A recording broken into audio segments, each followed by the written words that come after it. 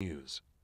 One of the biggest impacts you will see from this conflict is a rise in gas prices. And a lot of you are asking why that is. Well, it's because Russia and Ukraine are major players in the global oil markets.